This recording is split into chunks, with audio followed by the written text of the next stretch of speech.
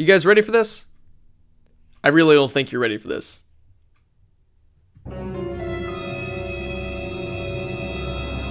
These pit vipers are totally fake. Hi, welcome back, everyone, to the channel. I'm yet again in a new space, so that may be the norm now. I honestly don't know. Anyway, today we are looking at this. This is the mental disorder / syndrome iceberg chart made by user spaghettirush on Reddit. It's divided into 7 tiers, each containing different mental disorders, syndromes, or symptoms of various conditions. I'm using the phrase mental disorder very lightly. I may refer to something as mental when it actually could be neurological or otherwise. I used information directly from the Diagnostic and Statistical Manual of Mental Disorders, 5th edition text revision, aka the DSM-5-TR. This manual is the highest authority in the US in diagnosing clinical conditions properly. However, not all of the information I needed in order to, explain things thoroughly was found in the DSM. So if you hear something and think, wait, Matt, you said that you got everything from the DSM-5 and this thing that you just said isn't in the DSM-5. That may be why. Yeah, there are actually some conditions that just aren't recognized by the American Psychiatric Association. So a bunch of these conditions, especially the ones down towards the bottom of the iceberg, I couldn't find anything from the DSM-5, so I had to go elsewhere. And that's okay, because I still think that I did pretty well, I hope. Some of you may recognize this iceberg since I already did a video on it in February. But as the comments section correctly pointed out, I got some stuff wrong. And since mental health is such an important subject, I've decided to come and make a revision to my previous video. I'm still keeping the old one up for now, so definitely check that out if you'd like. However, this is a more informative video, so I would stick with this one. It should be noted and emphasized that I am not an expert by any means. I'm just a guy who did some research, so do not take my word to be 100% accurate. I'm just scratching the surface here. So if you're at all curious about these disorders, then I would definitely go research them on your own. Or if you think that you might have one of these conditions, don't take my word for it, okay? Do not. Go speak to a professional. I can't emphasize it enough. That's pretty much everything I have, so without further ado, let's do it. Starting off, tier 1 is autism. Autism spectrum disorder is characterized by persistent impairments in social communication and interaction, as well as restricted and repetitive behaviors. These symptoms are typically present from early childhood and can significantly limit daily functioning. The extent of functional impairment may vary depending on individual characteristics and environmental factors. While core diagnostic features are evident during the developmental period, interventions and the current support systems can sometimes mask difficulty in certain contexts. The manifestations of autism spectrum disorder vary pretty widely based on the severity of the condition, developmental level, age, and potentially gender, hence the term spectrum. Patients without cognitive and language impairments may exhibit more subtle deficits, particularly in social communication, if their overall communication skills are better. Similarly, the presence of restricted behavioral patterns and interests may be less obvious if the interests and behaviors align more closely with age-appropriate norms. Autism spectrum disorder encompasses various disorders that were previously referred to by different names, such as early infantile autism, childhood autism, high-functioning autism, atypical autism, pervasive developmental disorder not otherwise specified, childhood disintegrative disorder, and Asperger's syndrome. Depressive disorders are a series of conditions with the common feature of a sad, empty, or irritable mood, accompanied by related changes that significantly affect the patient's capability to function. What differs among these conditions are issues of duration, timing, and presumed etiology. Disruptive mood dysregulation disorder, also known as DMDD, is characterized by chronic, severe irritability and frequent temper outbursts in response to frustration. These outbursts must occur 3 or more times per week for at least 1 year in multiple settings, accompanied by a developmentally inappropriate level of irritability. The existence of DMDD aims to differentiate chronic irritability from pediatric bipolar disorder, which has different criteria for diagnosis. Major depressive disorder is characterized by the presence of a major depressive episode lasting at least 2 weeks, featuring a depressed mood or a loss of interest in different activities. Additional symptoms include changes in appetite, sleep disturbances, decreased energy, feelings of worthlessness or guilt, difficulty concentrating, and suicidal thoughts. Social or occupational impairment may also occur as a result of this type of depression. Persistent depressive disorder, formerly known as dysthymic disorder, is characterized by a persistent depressed mood lasting at least 2 years for adults or just 1 year for children. The symptoms of persistent depressive disorder are essentially the same as major depressive disorder, however, the distinction is in the duration of the symptoms. Premenstrual dysphoric disorder is characterized by recurring mood changes, irritability, dysphoria, and depressive symptoms during the premenstrual phase. Symptoms must occur in most menstrual cycles, impact work or social functioning, and cause distress or impairment in the week prior to menstruation. Substance/medication-induced depression disorder is characterized by persistent depressive feelings caused by substances or medications, hence the name. There are certain drugs, medications, and toxins that are more likely to induce depressive symptoms than others. These symptoms of depression or loss of interest occur during or after substance use, withdrawal, or medication exposure. The diagnosis requires that the symptoms are not explainable by non-substance induced depression and cause significant distress or impairment.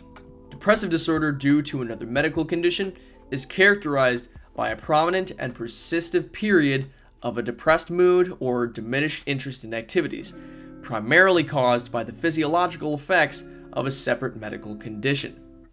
To establish this diagnosis, there must be another medical condition and a link between the mood disturbance and the medical condition. Anorexia nervosa is characterized by 3 essential features: persistent energy intake restriction, an intense fear of gaining weight, and a distorted self-view of weight or shape.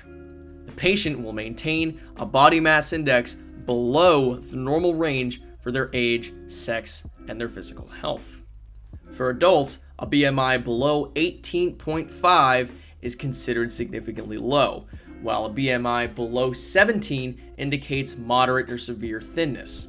For children and adolescents, a BMI for age percentile is used, with the 5 percentile suggesting that the child is underweight. The fear of gaining weight persists even as weight decreases, and distorted perceptions of body weight and shape are common. Patients may engage in behaviors to evaluate their body size or weight. Family members often actually bring attention to the marked weight loss, as patients with anorexia may not actually realize that there's an issue at all. Sleep paralysis is actually a symptom of multiple sleep-wake disorders. It's when your body begins to fall asleep, but when your mind stays active. This pretty much means that you'd be conscious, yet unable to move when falling asleep or waking up. Oftentimes, severe anxiety and paranoia can set in, making it a particularly distressing experience. It all stems from your REM sleep stage, or rapid eye movement. Your body locks its muscles into a relaxed state, a natural paralysis called REM atonia, so that you can't act out your dreams or nightmares. But, as it turns out, the real nightmare comes when your mind fails to follow suit with your body and stays completely active and conscious. I'll be right back, because my mom just got home with Chick-fil-A, so yeah.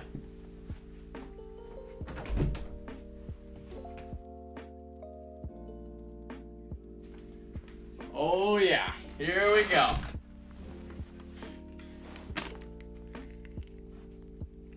What? Is my chair falling? Okay, that's not good. Alright, Alright, we're good. Nightmare disorder is a condition characterized by repeated occurrences of vivid, distressing dreams that often involve efforts to avoid threats and typically occur during the second half of your main sleep period, also known as nightmares. Upon waking from these dreams, the patient quickly becomes alert and oriented. The sleep disturbance causes significant distress or impairment in various areas of life. In order to be diagnosed with nightmare disorder, it must first be established that the nightmares are not caused by substance use and cannot be explained solely by other mental disorders or medical conditions. Insomnia disorder is characterized by dissatisfaction with sleep quality, difficulty initiating or maintaining sleep, and significant distress or impairment in various areas of life. Different types of insomnia can occur at different times during the sleep period, including sleep onset insomnia, sleep maintenance insomnia, and late insomnia. Non-restorative sleep, a complaint of poor sleep quality despite adequate duration, may also be associated with insomnia. Objective measures may not always align with subjective reports of sleep difficulties. Daytime impairments may include fatigue, sleepiness, cognitive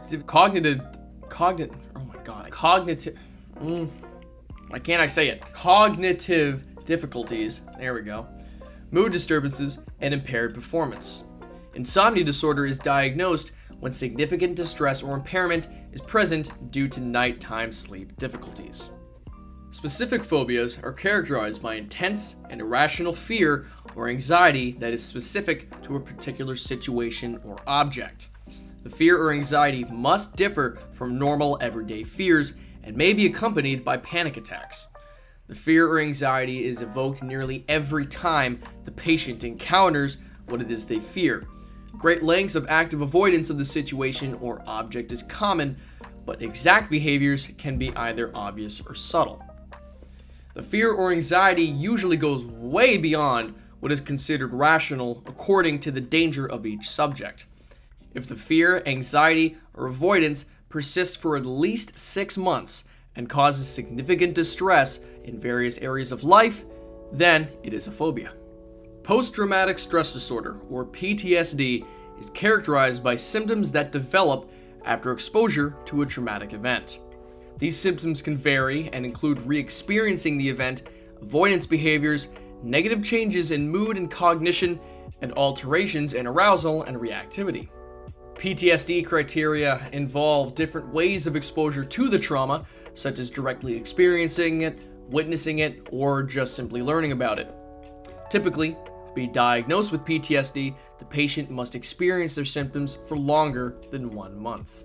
Internet gaming disorder is characterized by excessive and prolonged participation in online gaming, leading to cognitive and behavioral symptoms similar to substance use disorders.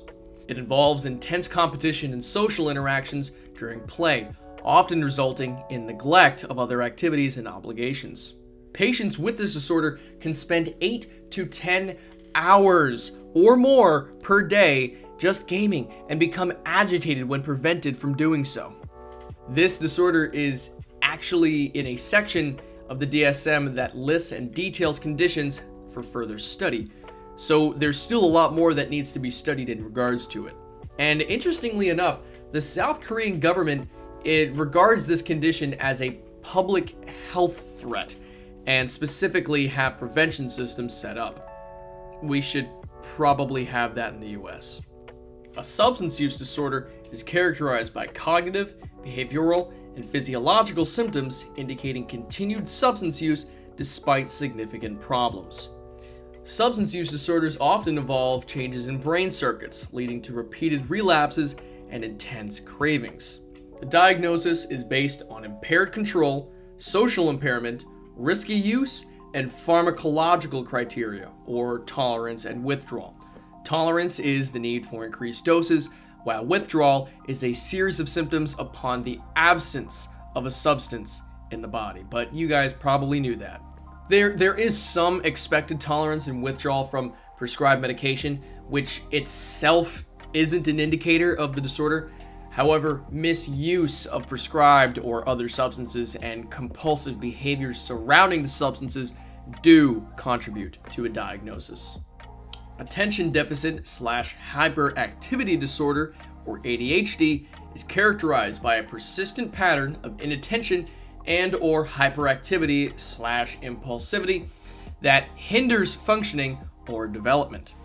Inattention is seen as difficulty staying focused, being disorganized, and not following instructions. Hyperactivity refers to excessive motor activity or restlessness, while impulsivity involves impulsive actions without forethought. ADHD typically starts in childhood, and symptoms need to be present before the age of 12 in order for there to be a diagnosis, although the exact age of the onset symptoms may be challenging to determine retrospectively. It's important to observe symptoms in multiple settings and consult informants who have witnessed the patient's behavior. Symptoms may vary depending on the context, and they may be less apparent in certain situations or with external stimuli or supervision. The DSM says that any onset ADHD-like symptoms after age 13 are more likely to be attributed to other mental disorders or substance use effects, since ADHD is only diagnosable if the patient experiences symptoms before age 12. What that means is that an adult too can be diagnosed with ADHD, however, it's far less common. I think Chick-fil-A is the most unhealthy thing about me.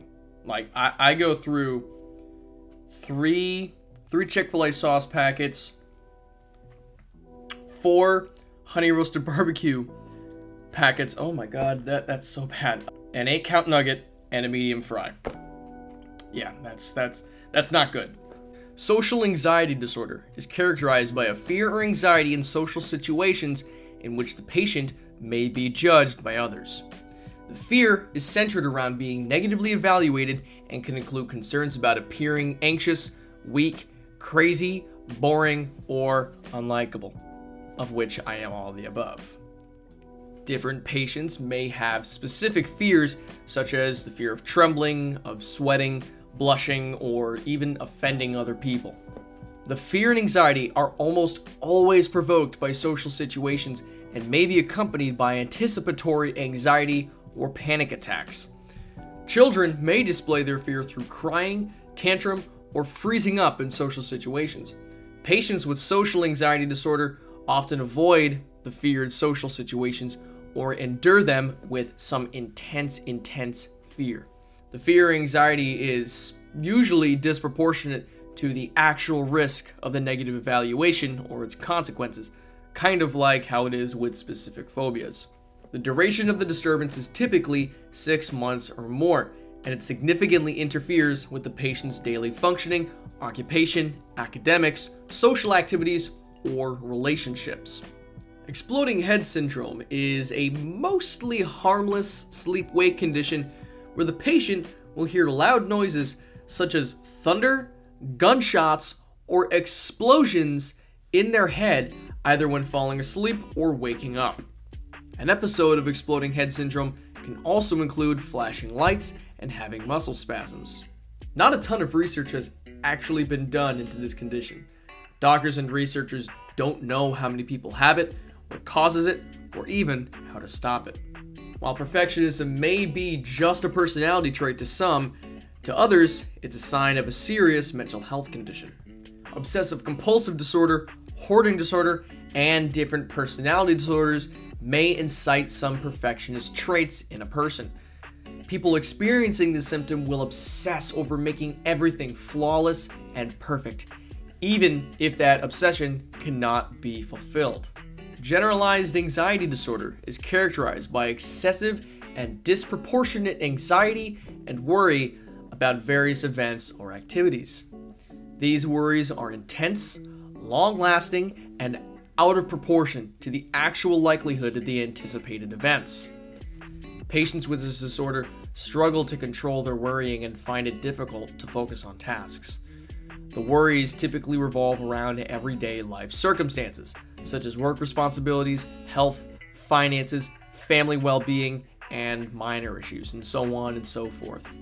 This disorder is distinguished from normal anxiety by the severity and pervasiveness of worries their longer duration, and the absence of specific triggers. Physical symptoms may accompany the anxiety, including restlessness, fatigue, difficulty concentrating, irritability, muscle tension, and even disrupted sleep. The distress caused by the constant worry can significantly impair social, occupational, and other areas of functioning. The DSM doesn't actually say a lot about dyslexia. It on its own is not a diagnosis, but rather a specification with a particular learning disorder called specific learning disorder. It's a term that's used to refer to a pattern of learning difficulties characterized by problems with accurate or fluent word recognition, poor decoding, and poor spelling abilities. Patients experiencing dyslexia will have trouble reading, writing, and doing math.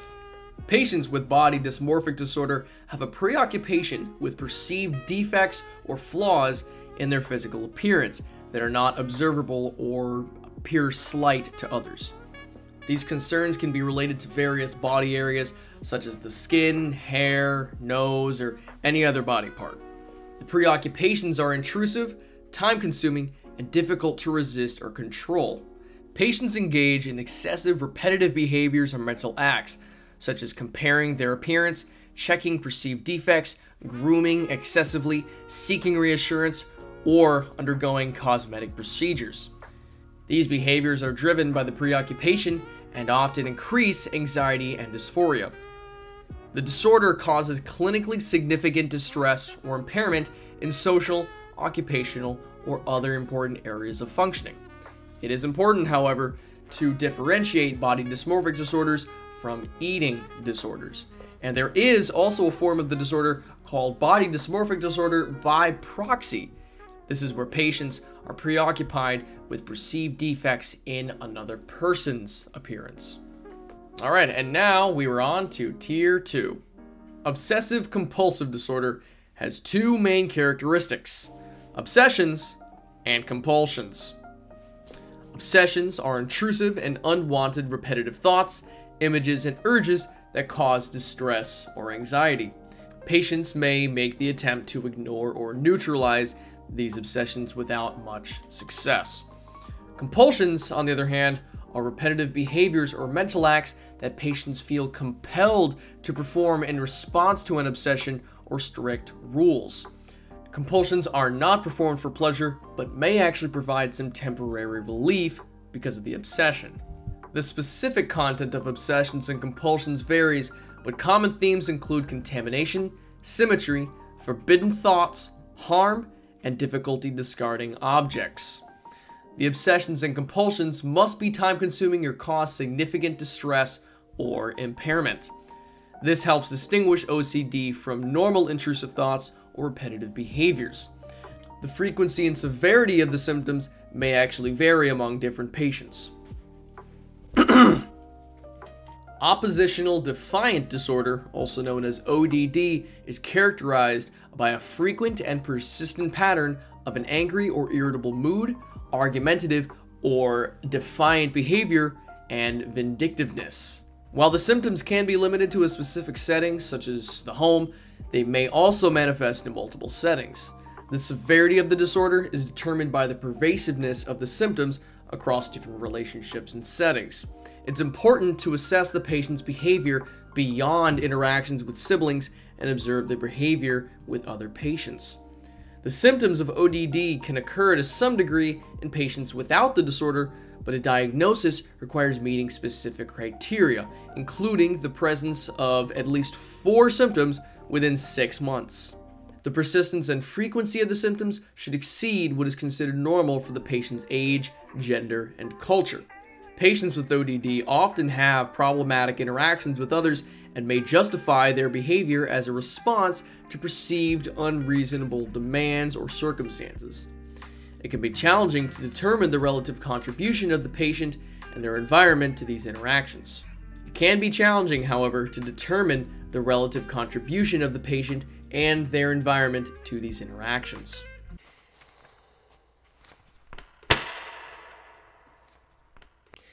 The diagnosis of transvestic disorder does not apply to all people who dress as the opposite sex, even those who do so habitually. That is from the DSM-5. So what exactly is transvestic disorder? It's a condition that applies to patients who engage in cross-dressing and experience sexual arousal as a result of it, making it what's known as a paraphilia. That is about as far as I'm willing to go with my explanation. If you're curious about the disorder, I highly recommend google.com. Not sponsored, by the way. Yet. Okay, before our next disorder, I should probably lightly go over how personality disorders are grouped. The three clusters of personality disorders are characterized as follows. Cluster A includes paranoid, schizoid, and schizotypal personality disorders with patients appearing odd or eccentric. Cluster B includes antisocial, borderline, histrionic, and narcissistic personality disorders with patients appearing dramatic, emotional, or erratic. Finally, Cluster C includes avoidant, dependent, and obsessive-compulsive personality disorders with patients appearing anxious or fearful. However, it is important to note that this clustering system does have its limitations and lacks consistent validation, as patients can exhibit traits from multiple clusters or have co-occurring disorders of varying intensity and pervasiveness. So it's not a perfect system. That needs to be noted. Schizotypal personality disorder is a Cluster A personality disorder. It's characterized by a pervasive pattern of social and interpersonal deficits, accompanied by cognitive and perceptual distortions, as well as eccentric behaviors. Patients of this disorder may incorrectly interpret events as having a unique meaning for them and may exhibit some superstitious beliefs or a preoccupation with paranormal phenomena. They may experience perceptual alterations, such as sensing the presence of another person or hearing murmuring voices. Their speech may be idiosyncratic, vague, or digressive, and they may demonstrate paranoid ideation and suspicion towards others. Difficulties in forming close relationships, social anxiety, and discomfort in social situations are highly common. However, this diagnosis is not made if the symptoms can be attributed to schizophrenia or other related disorders. Brief psychotic disorder is characterized by the presence of at least one psychotic symptom, such as delusions, hallucination, disorganized speech, or abnormal behavior. The episode lasts for a minimum of 1 day, but less than 1 month, and the patient eventually returns to their previous level of functioning. It's important to rule out other conditions like depressive or bipolar disorders with psychotic features, schizoaffective disorder, schizophrenia, substance abuse effects, or medical conditions. Borderline personality disorder is a Cluster B personality disorder. It's characterized by a pervasive pattern of instability in relationships, self-image, and emotions, along with marked impulsivity. Patients with this disorder exhibit intense fear of abandonment, engage in unstable and intense relationships, and may experience a distorted self-image. They display impulsive and self-damaging behaviors such as substance abuse and sometimes self-mutilation. Recurrent suicidal thoughts and gestures are common, and they often struggle with intense mood swings and feelings of emptiness. Inappropriate, intense anger, as well as transient paranoid ideation and dissociative symptoms under extreme stress may also be present. Gambling disorder is characterized by persistent and recurrent maladaptive gambling behaviors that disrupts personal, family, and vocational aspects of life. It involves symptoms such as chasing losses, placing larger bets to recover losses, and engaging in deceit to conceal gambling activities. Patients with gambling disorder may also resort to illegal behaviors or seek financial assistance due to their gambling-related financial difficulties. It should be noted, however, that in some cases, symptoms of gambling disorder can be induced as a direct consequence of taking certain medications. What's interesting to me is that it's the only non-substance related addictive disorder. but it is in the same category as alcoholism and other substance use disorders. Histrionic personality disorder is a cluster B personality disorder and is characterized by pervasive and excessive emotions and attention-seeking behavior. Patients with this disorder constantly seek to be the center of attention and may even resort to dramatic actions to draw focus to themselves. They often display inappropriate sexual seductiveness and have shallow and rapidly shifting emotional expressions. Concerned with their physical appearance, they often spend excessive time and effort on grooming and seek validation through compliments. Their style of speech is impressionistic and lacking in detail, and they tend to self-dramatize and exhibit exaggerated emotions. They are highly suggestible and easily influenced by others, often perceiving relationships as more intimate than they actually are. Schizoid personality disorder is a cluster A personality disorder. It's characterized by a pervasive pattern of detachments from social relationships and a very limited range of emotional expression in interpersonal settings. Patients with this disorder appear to have very little desire for intimacy and show indecency towards developing close relationships. They often prefer solitary activities and lack interest in social interactions. They derive minimal pleasure from sensory or interpersonal experiences and may have a reduced capacity for experiencing emotions such as joy or anger. They typically display a bland or unreactive demeanor and have difficulty understanding social cues or appropriately responding to them. While they may seem socially inept or superficial, they're generally unaffected by the opinions or criticisms of others. It is important to note, however, that schizoid personality disorder is not diagnosed if the pattern of behavior can be attributed to other mental health conditions such as schizophrenia or bipolar disorder.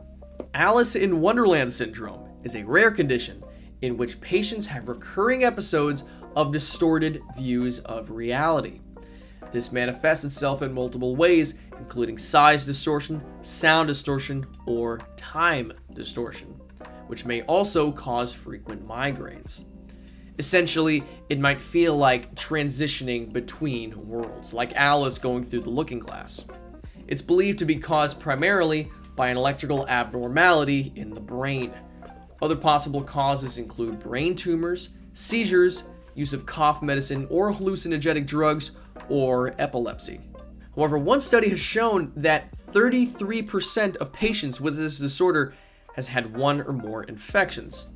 Unfortunately, the same study shows that half of the subjects had no apparent cause.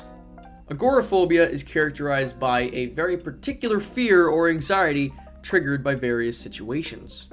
These situations can include using public transport, being in open or enclosed spaces, standing in line or being in a crowd, or even being outside the home alone. Patients of agoraphobia often experience thoughts of something terrible happening to them when they're in these circumstances, and believe that help or escape may be particularly difficult to have during panic-like or incapacitating symptoms. The fear or anxiety is constantly evoked by the feared situations and leads to active avoidance or intense distress if confronted. The fear and avoidance aren't really appropriate for the actual danger present and can cause significant impairment in daily life. The symptoms must persist for at least 6 months and result in clinically significant distress or impairment. Antisocial personality disorder is a cluster B personality disorder that is characterized by a pervasive pattern of disregard for and violation of the rights of others. It typically begins in childhood or early adolescence and continues into adulthood. The patient shows a lack of conformity to social norms, engages in deceitful and manipulative behaviors, acts impulsively without considering consequences, displays aggression and a disregard for the safety of others, exhibits irresponsibility in various areas of life, and lacks remorse for their actions. The diagnosis requires evidence of conduct disorder before the age of 15. I feel like it's important to note, however, that people with ASPD or antisocial personality disorder are still people and deserve to be treated as such. Their conduct may not be great, but it should be understood that they literally do not function the same as the rest of us. So no, they should not be treated like criminals. Pica is characterized by the persistent consumption of non-nutritive, non-food substances for at least 1 month, requiring clinical attention. The ingest of items can vary based on age and availability, such as paper, soap, hair, chalk, paint, and much more. The behavior must be developmentally inappropriate and not culturally or socially supported. Pica is not diagnosed when consuming diet products with minimal nutritional content, and there's usually no aversion to regular food. If the eating behaviors occur exclusively within another mental disorder, a separate diagnosis of pica is given only if it requires additional clinical attention. Narcissistic personality disorder, a cluster B personality disorder, is characterized by a pervasive pattern of grandiosity, a need for admiration, and a lack of empathy. Patients with this disorder may have an inflated sense of self-importance, exaggerating their superiority and accomplishments while devaluating others. They often fantasize about unlimited success and expect special recognition from others. Seeking excessive admiration, they require constant validation and may fish for compliments from other people. They possess a sense of entitlement and expect favorable treatment, showing little regard for the needs or feelings of others. They may even exploit others for their own personal gain and lack emotional empathy. Envious of others' achievements, they display arrogant and haughty behaviors, often displaying snobbish or even patronizing attitudes. Again, people with this kind of disorder should not be treated like awful people. They are still people, beautiful creations of God, and deserve respect. So yeah, there's my TED Talk. All right, everyone, real quick. I really hope you guys are enjoying the video so far. If you've made it this far, then I assume you are. I think it's safe to say that you're enjoying the video. So if you really think I deserve it, if you are enjoying the video, then I'd love your support through liking the video and subscribing to the channel. It means so much, and it's the reason that I'm doing this. So if that's something that you decide to do, then thank you from the bottom of my heart. And even if you don't want to like the video or subscribe to the channel, you just want to watch this to get to sleep or something, that's okay too. Thank you for watching so much. Anyway, back to the video. Now we are on to tier 3, starting off with schizophrenia. Schizophrenia is a complex disorder characterized by a variety of cognitive, behavioral, and emotional dysfunctions. It's diagnosed based on a constellation of symptoms that lead to impaired functioning in occupational or social areas. These symptoms include delusions, hallucinations, disorganized speech, grossly disorganized behavior, and the loss of normal functions. These symptoms must persist for 6 months or more in order to receive a diagnosis. Additionally, the disorder is associated with persistent impairment and may involve early onset and residual symptoms. Mood symptoms can coexist but should not be a cofactor in diagnosing a person, and assessing cognition and other symptom domains is important for accurate diagnosis.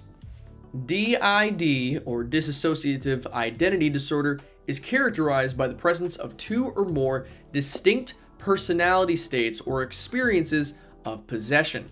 These states can vary in their overt or covert expression and may involve sudden alterations in sense of self, agency, and perception. Patients may also experience dissociative amnesia, gaps in memory, and unexpected shifts in attitudes and behaviors. These symptoms cause significant distress or impairment in a person's life, but cultural or religious practices involving possession states are not considered dissociative identity disorder. I first heard of DID when it was still being referred to as multiple personality disorder. In Total Drama Season 4, there was a character named Mike who supposedly had MPD. I'll be real with you guys, I love Total Drama, don't get me wrong, but they handled Mike's MPD horribly. So horribly, in fact, that I didn't even think MPD, or DID rather, was even a real thing up until reading up in my research.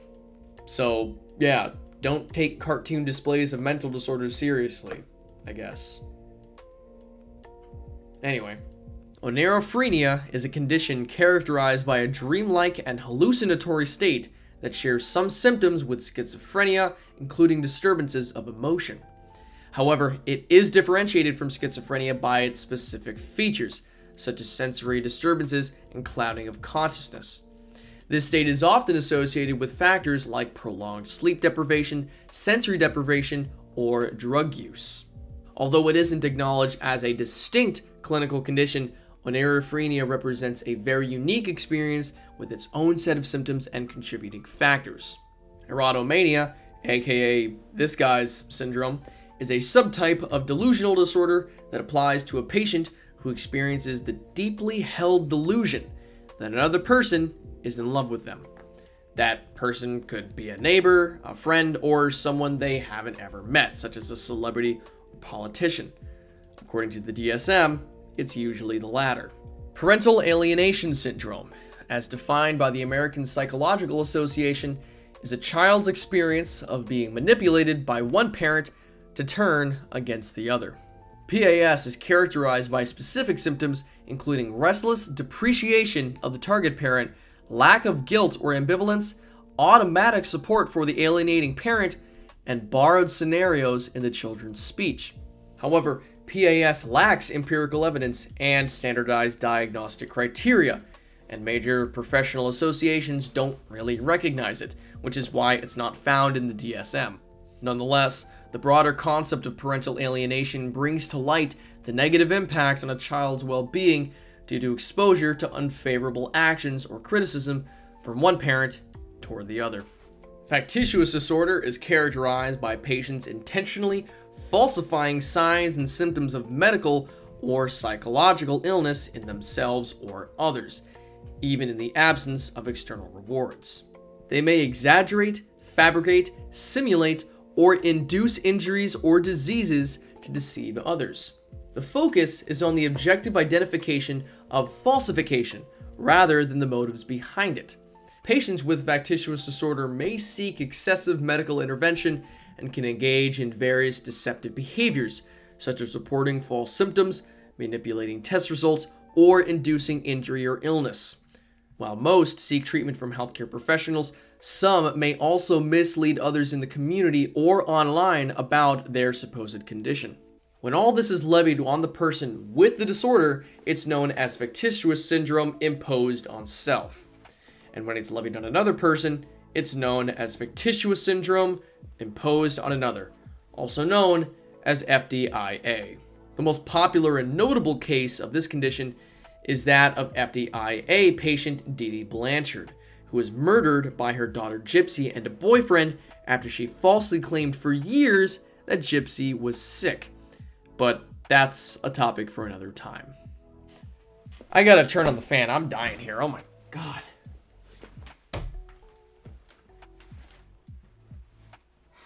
It is hot in this room, okay? It is very hot. Wasting time. Great. Now I have to talk about this one. Rumination disorder is a condition characterized by the repeated regurgitation of food without apparent nausea or disgust. The regurgitated food, which may be partially digested, is brought back into the mouth and then either re-chewed or re-swallowed. Yep, this behavior occurs very frequently, typically several times per week, and lasts for at least 1 month. It is not due to a gastrointestinal or medical condition, and it is not associated with anorexia, bulimia, binge eating disorder, or avoidance/restrictive food intake disorder. The disorder can be observed directly or reported by the patient or their caregivers, and it may coexist with intellectual developmental disorder. This behavior is often described as habitual or outside of the patient's control. And now I don't have to talk about it anymore, so I'm gonna be in a good mood for the rest of this.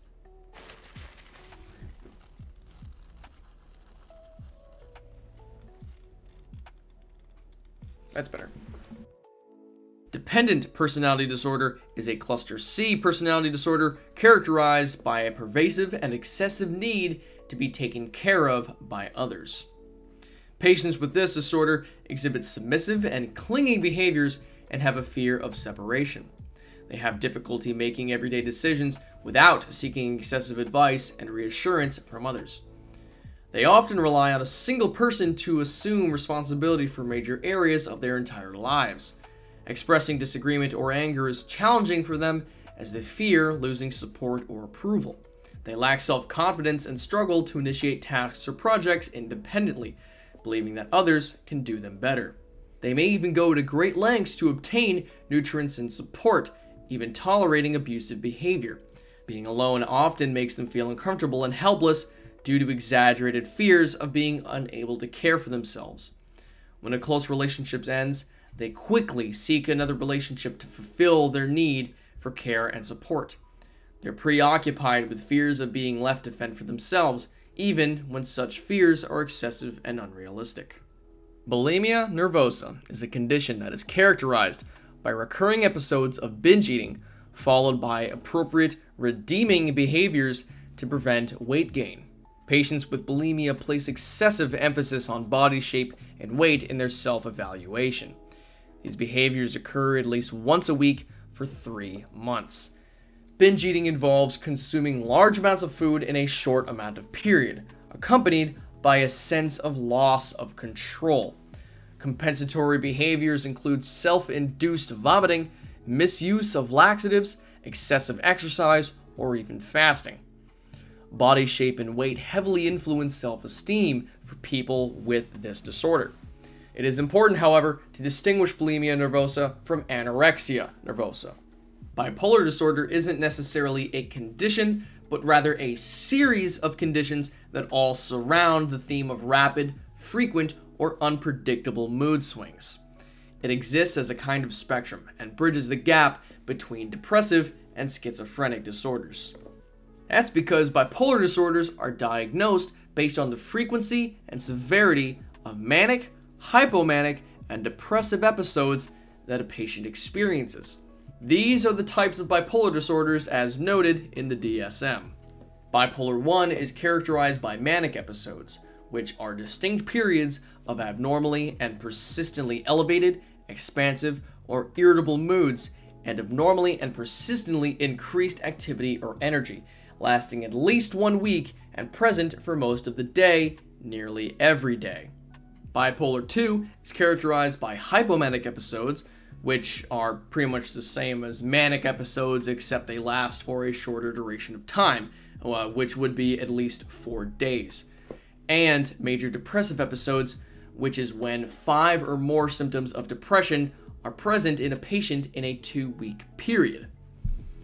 Cyclothymic disorder, on the other hand, is characterized by some symptoms of manic, hypomanic, and major depressive episodes, but never meet the criteria for any of them for a period of at least 2 years.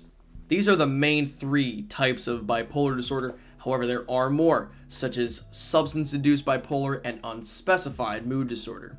Due to time, however, I will be skipping over those. Kleptomania is characterized by the recurrent inability to resist the urge to steal items, even when they have no personal or monetary value. Before stealing, patients feel increasing tension, and then the act of stealing provides them with some pleasure or relief from that tension. The stealing is not driven by anger, revenge, delusions, or hallucinations, and it cannot be attributed to other disorders. The stolen items are often of rather little importance to the patient, who usually can afford to pay for the item. The behavior is typically impulsive and not pre-planned, and it is carried out independently without the involvement of others. Hallucinogen persisting perception disorder, also known as HPPD, is characterized by the occurrence of perceptual disturbances experienced during intoxications with hallucinogens when the patient is sober. Visual disturbances such as geometric hallucinations, false perceptions of movement, and intensified colors are very common. These disturbances can be episodic or continuous and cause significant distress or impairment in various areas of functioning. The duration can range from weeks to even years, and other potential causes must be ruled out. The disorder is often associated with LSD use, but can also occur with minimal exposure to different hallucinogens. It may be triggered by other substances, dark environments, exercise, and other sensory stimuli. Tourette syndrome is a neurological disorder characterized by the presence of multiple motor and vocal tics that persist for more than 1 year. Tics are these sudden, involuntary movements or vocalizations that can range from very simple motions or sounds to complex gestures or whole phrases. The condition typically starts around childhood, as the onset must be before age 18, and is not caused by substance use or other medical conditions. Tourette syndrome is professionally known as Tourette's disorder and is categorized as one of 3 tic disorders, which are each diagnosed based on the presence of their tics, the duration, and the absence of other causes, so on and so forth. Alright everyone, so here is the situation. I have done a take of the following section about 4 times, and just as I thought that I had my best take yet, my camera stopped working. So for that entire section, it's just going to be my voice. So from now on, it's just my voice. I hope that's okay. I'm really sorry about the error. I really, really wish that that weren't the case. But hey, it is what it is. However, I don't really think it's going to make that much of a difference because I'd say about 1/3 of you are asleep by this point. So yeah, anyway, back to the video. Alright, we are now in Tier 4. Reduplicative paramnesia is a condition characterized by a false memory or delusion where patients firmly believe that a familiar person or place has been duplicated or relocated entirely. For example, they may believe that the hospital they are in exists in 2 different locations at the same time. This condition is often associated with neurological disorders, and brain lesions affecting the frontal lobes or the right hemisphere are commonly observed to be underlying causes. It's one of a series of delusional misidentification syndromes, which are all characterized by having delusions of mislabeling or misidentifying people, places, or objects as being something else. Diogenes syndrome, also referred to as senile squalor syndrome, is a behavioral condition characterized by severe self-neglect, withdrawal from social interactions, and a propensity for hoarding. People affected by this syndrome typically reside in unclean and unsanitary environments, amassing an excessive accumulation of clutter and rejecting assistance or intervention. It predominantly occurs among older adults, and while the precise causes remain unclear, it is believed to stem from a combination of physical, psychological, and social factors. The name actually comes from a man named Diogenes, a 4th century Greek philosopher who lived in a barrel preaching the philosophy of cynicism. However, I don't really see a correlation between the cynic philosophy and this condition, so the name must be that way simply because Diogenes is pretty notorious for being a guy who generally lived in filth. I don't personally agree with the naming choice, but it is what it is. Stendhal syndrome, also referred to as hyperculturemia or Florence syndrome, is a psychological phenomenon characterized by a strong emotional and physical response triggered by exposure to art or beauty. People with Stendhal syndrome may experience symptoms such as a rapid heart rate, dizziness, confusion, and even fainting when encountering overwhelming aesthetic experiences. The syndrome is named after French writer Stendhal, who described his own intense encounter with art while visiting Florence. Although not officially recognized as a medical condition, Stendhal syndrome is thought to arise from a combination of factors, including heightened sensitivity, emotional susceptibility, and the profound impact of artistic stimuli. Coro syndrome is a subtype of other specified obsessive-compulsive and related disorder that's characterized by the intense fear and belief that one's genitals, breasts, or other body parts are shrinking or retracting into their body somehow, leading to the fear of impending death or harm. This syndrome is often accompanied by anxiety, panic attacks, and a strong preoccupation with body image. Coro actually spread around Southeast Asia like a disease. It literally was a mass hysteria in 1976 when about 200 people reported the intense anxiety that their genitals were just going to retract into their body. I think it's important to mention, though, that while Coro sounds pretty similar to body dysmorphic disorder, it's different in the sense that it isn't about a perceived ugliness, but rather in death and morbidity. Furgoli syndrome is another delusional misidentification syndrome, kind of like reduplicative paramnesia, in which the patient will believe that one or more imaginary persecutors have changed their shape or appearance, like a shapeshifter coming to get them, or like the creature from It Follows. Patients with Furgoli syndrome may exhibit hypervigilance, constantly scanning their environment for signs of the disguised person. They may interpret everyday coincidences as deliberate acts to maintain the disguise. This condition can be accompanied by other psychiatric disorders, such as schizophrenia or bipolar disorder.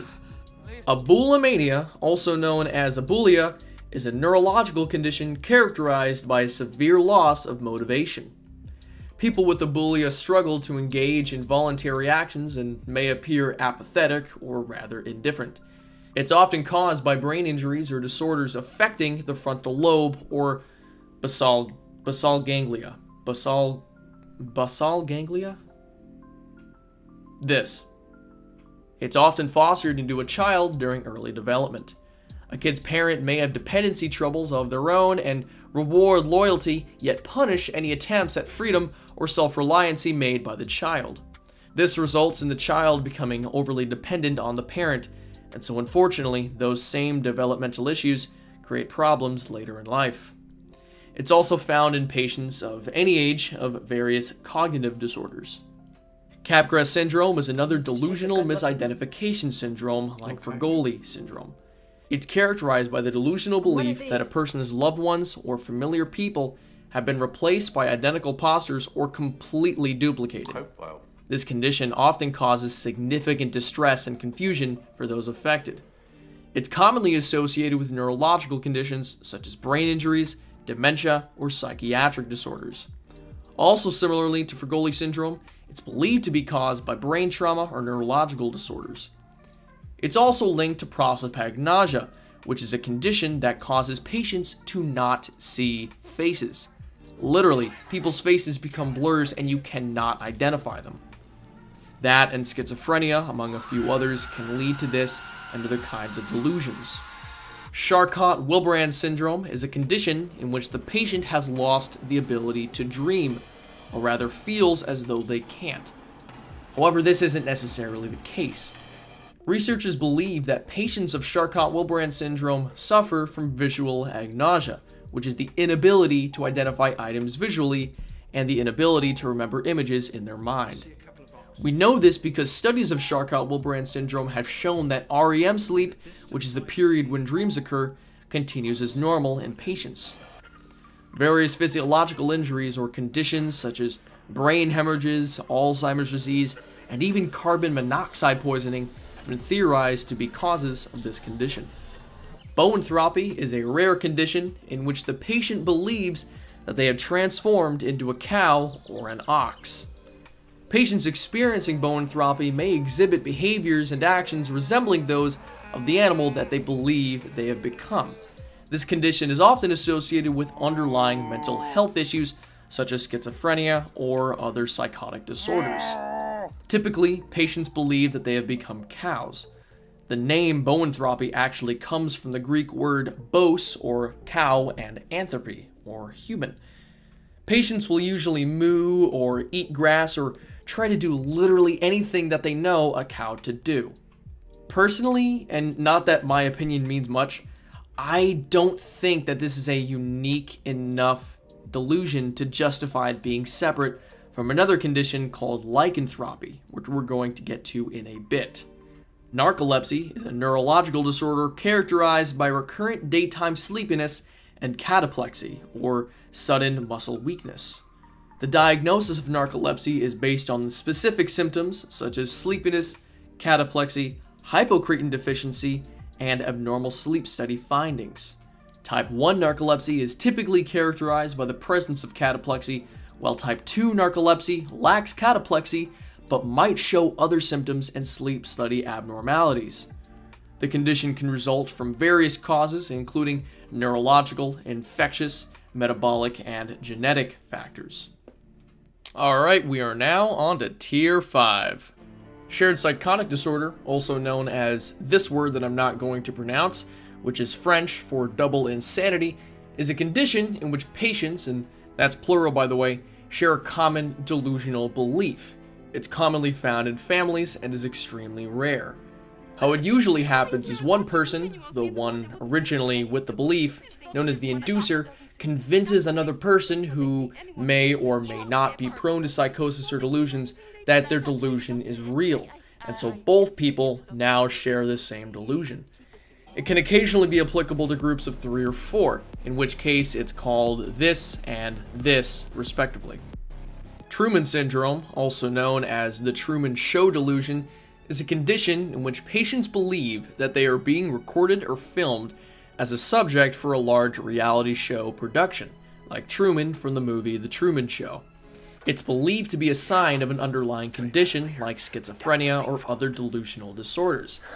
Critics of the proposed disorder don't actually believe that it's at all a unique condition, and rather is a specific grandiose or persecutory delusion. Some researchers believe it to be caused by reality TV and, of course, The Truman Show. I think that's unfair though, because if a person has an underlying condition that causes them to have a delusion like this, then it's highly likely that even without reality TV, they would still have some sort of delusion. It just so happens that pop culture influences delusions just like it does everything else.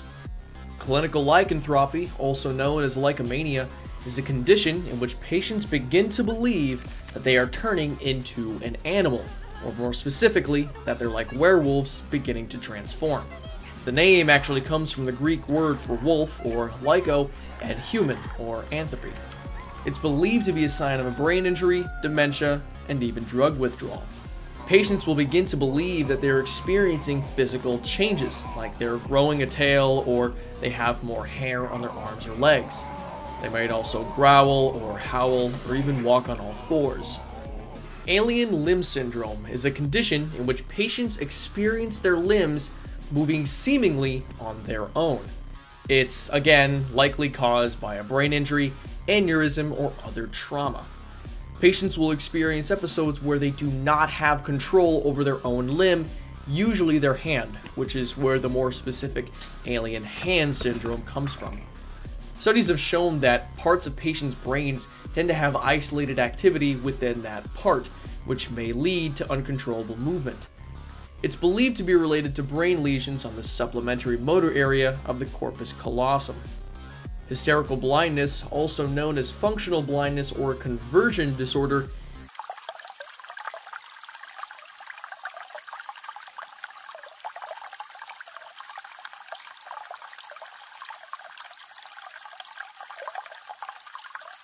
is a condition in which a person experiences temporary or sudden vision loss without any organic or physical cause. The loss of vision is typically attributed to psychological factors rather than a structural or physiological abnormality in the eyes. It's often associated with stress, trauma, or psychological distress. These events can cause the brain to temporarily shut off impulses from the eyes to the brain to try to block the source of the trauma. Otherwise, it's likely caused by a broader psychological disorder, mainly one of the sleep-wake disorders. Alright, we're here in Tier 6. This is where the fun begins. Kluver-Bucy syndrome is a rare neurological disorder characterized by a range of strange behaviors resulting from damage to the temporal lobes of the brain. Patients with Kluver-Bucy syndrome may exhibit symptoms such as putting non-food items in their mouth, visual agnosia, which I mentioned earlier, hypersexuality, emotional changes, and a loss of fear or caution. A diagnosis of Kluver-Bucy syndrome can easily be made in error though, since a lot of the symptoms are shared with conditions like pica and Alzheimer's disease. Apotemnophilia, also known as Body Integrity Identity Disorder, or BIID, is a rare psychological condition characterized by a strong desire to amputate a healthy limb or to be disabled in some way. Patients with apotemnophilia often experience a persistent and distressing belief that their body does not match their true identity, leading to a desire for amputation or disability. This condition is not related to sexual attraction or fetishism, but is primarily driven by a desire for body modification. It is, however, most commonly associated with body dysmorphic disorder.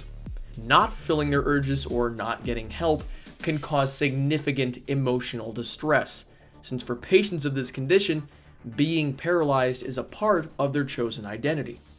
Cotard syndrome, also known as Cotard's delusion or walking corpse syndrome, is a rare psychiatric disorder characterized by the delusional belief that one is dead, does not exist, or has lost their internal organs or body parts. Patients with Cotard syndrome may experience profound feelings of emptiness, nihilism, and a disconnection from reality. They may believe that they are in a state of eternal damnation or that they are literally physically decomposing. Patients might also stop taking care of themselves entirely since they don't really see a point in it now that they're, dead. It's believed to be the result of various brain injuries or traumas such as dementia, a stroke, depression, or, of course, schizophrenia. However, it's usually recorded in association with a brain bleed, brain lesions, or neurological damage. Alright, and finally, we're at the end. We are at Tier 7 now. Pyrophilia is a type of paraphilia, which means that the patient gets a sexual thrill out of unusual or extreme things, such as pedophilia or sexual masochism. Pyrophilia, therefore, is a condition in which patients get sexual gratification or pleasure out of fire in whatever nature or sense. This includes fire stations, fire-starting materials, fire alarms, and obviously fire itself. But the point is that it's not just about fire. The danger with this condition, however, lies in how a patient may go about fulfilling their fantasies. They could start a random fire, play with lighters, set off a fire alarm in a public place, all which could result in themselves or others potentially getting hurt. Not to be confused with autophagy, which is a natural, normal, biological term. Autophagia is a condition in which patients bite or eat their own body. 9 times out of 10, this manifests itself in a patient simply biting their nails or hair, usually because of anxiety. But in some extreme cases, they'll gnaw on their fingers or hands and even cause amputation or ingestion of their own flesh. Obviously, the symptoms range from very mild to literally life-threatening, so it's hard to pinpoint only a few causes. It could be simple anxiety or something like schizophrenia or bipolar disorder. Patients of these conditions are prone to experiencing command hallucinations, which is the kind where an inner voice makes commands. Obviously, though, that's not everyone. It's not specifically mentioned in the DSM, however, a description of it is mentioned plenty of times as a type of self-injury, which is a symptom of all sorts of disorders, from anxiety disorders all the way to Tourette's. Quite frankly, I don't know why this is here. Folie en famille, I really hope I'm pronouncing that right, is a condition in which the members of a family share the same specific delusion. You may remember back in the 5th tier, there was one called shared delusional disorder. This is pretty much the same thing, except this is a specific subtype in which the members of a family share a delusion. I could really only find one specific article that's unique at all to this condition, and this was found by another Redditor. Italian forensic physicians reported a case involving a 52-year-old man living with his father's mummified body for several months. The discovery was made when the police responded to a dispute between neighbors. The man exhibited signs of a psychotic disorder, including emotional distancing, delusions of persecution, and a delirium about the involvement of his neighbors, the police, and even the Pope and the Italian Prime Minister in a conspiracy against him. The man used deodorants to mask the odor of the decaying body and believed that he was protecting his father from their supposed tormentors. The investigation revealed that the man's mother had also suffered from mental illness and had died years earlier. It's believed that the mother and son, at least, maybe even the father too, suffered from folie and famille. And there we have it. I would again like to thank every single one of you for watching the video. It means so much to me if you've gotten this far and actually, you know, given me the time of day. Just your view alone means the world to me. So if you've gotten all the way through, if you've watched this entire thing, which I don't know how anyone will, but thank you so much. And again, if you think I deserve it, I would really appreciate it if you subscribe to the channel. This channel has been growing so much, at least so much more than I thought it would. Right now, we have 471 subscribers, which is an insane amount. It's way more than I think I deserve, and definitely way more than I thought that I would have on this channel by this point, but I really am grateful to have all of you. If you're subscribed, thank you very much. From the bottom of my heart, thank you. And if you're going to subscribe, then thank you so much. I'm really happy that you guys are going to be joining along. And if you have any comments, questions, or concerns about the video or the channel or whatever, then feel free to leave something down in the comments section. I'll try my best to respond to everyone. Yeah, that is just about all there is to say. So, without further ado, God loves you. Have a great day. Bye.